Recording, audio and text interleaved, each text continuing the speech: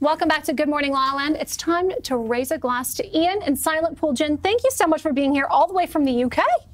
Thank you for having me, and thank you for fixing the English weather. Oh, yeah, no problem. An English summer's day out there. It is, Exactly. indeed. Well, we want to give a special shout out to those of you who are friends, family, and people at the distillery who are watching. Thank you for your support here in La La Land.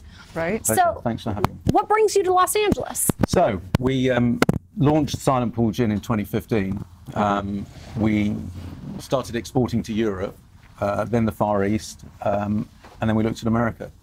And rather than do what everybody else does, which is launch on the East Coast, because that's the sort of nearest coast to Europe. Because they drink a lot. Just kidding. We thought West Coast, because they're more progressive, they embrace new brands. So this bottle, from a design perspective, I just want to put it in a room and decorate the whole room. It's so beautiful. There is a story. Do you want the story? Absolutely. Right. The Silent Pool is a thing. So it's a spring-fed pool. It's been there for about 10,000 years in the Surrey Hills, and it comes up slightly blue because it comes up through a phosphate layer, and that's what we draw our water from. So the reason the bottle is blue is because of the water that we take. We make it on a copper still, hence the copper. And if you look on there, you can see the botanicals that are in there. So you've got juniper, pear, Oh, beautiful. Wow. It orange. is. And there's also a myth to the pool. So the myth is, in the Middle Ages, there was a woodsman's daughter bathing in the pool. A knight on a charger turned up, rode into the pool to sort of get better acquainted. She didn't want to know. She drew back into the deep part of the pool, and it's completely clear, so it's sort of deceptive. She drowned. He didn't save her. He rode off, but he dropped his hat. And her father picked the hat up. It was evil King John. So if you look, you've got the knight in there, you've got the girl in there, and you've got the ducal crown there of the Duke of Northumberland, who's our landlord. Wow. So what is the takeaway from that story? What's the... The takeaway, there is no takeaway. It's just a beautiful legend of Don't go gin. bathing in deep water if you can't swim. Ian, were you always a gin man? Do you remember the first time you tasted gin? Yeah, I mean, in England, it's a big drink, so people tend to drink gin and tonics. Little G&T. Well, it's almost 5 o'clock in London. Yeah. Right? So, I was in the media business, so you had to drink a huge amount of gin. Job requirement. Came out of the media business and started to look to see if we could capture what the Scots capture in Scotland. So they capture that whole sort of moody sky, granite, stormy look in the area that I live. And I live in a beautiful area called the Surrey Hills, which is sort of rolling hills about 30 miles southwest of London, so beautiful. just to see if that's what we could capture in a bottle. So that's what we tried to do. What is it about gin that the Brits love so much? Why is the G&T such a popular drink? There's a long history of gin and the British. So the way that gin and tonic came around was we used to run India, and there were lots of soldiers out there. Soldiers, to stop them getting malaria, were given quinine, but they didn't want to take it. They were given citrus fruit to stop them getting scurvy, and they didn't want to take that. But they used to get a daily ration of gin. That's what a soldier got.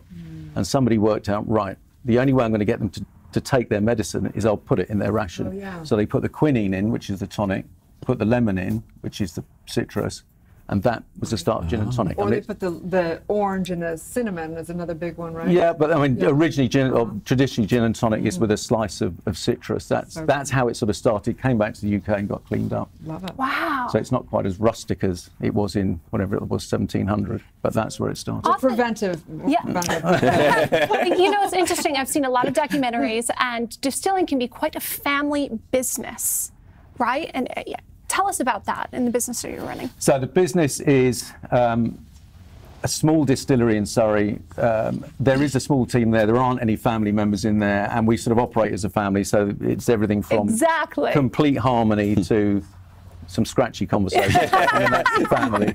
But we make everything on site. So one of the important things for us is that when people turn up to the distillery, they can see everything. We don't ship anything off-site if it's not in a bottle, so it doesn't go to a canning line or a bottling line or something weird. It's never out of our sight. So we make it, bottle it, and people buy it all in one place. What do you love most about what you do? In fact, when we first came here with a colleague to negotiate with a distributor, as we came into LAX, there's palm trees, sunshine, all those houses and those sort of colours that you get to.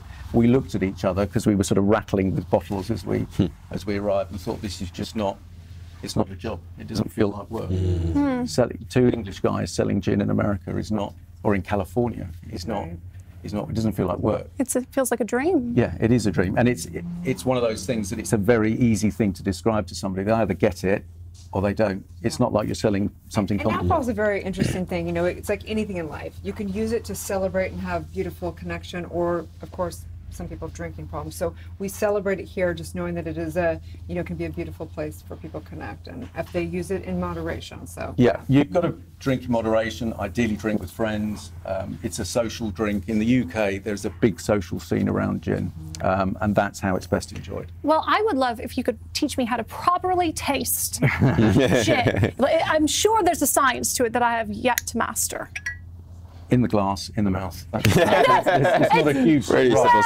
No, it's got to be more complicated than that. I will describe. You want to swirl it, don't you? Right. I do. I want to swirl it. Now, these glasses are Spanish Copa glasses, and they're normally for gin and tonic. So you'd normally put a third ice in there, a reasonable slug of gin, and then a decent tonic, maybe a fever tree.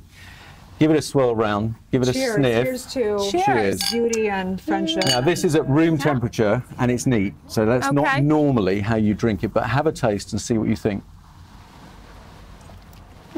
So this is a very complex, layered gin.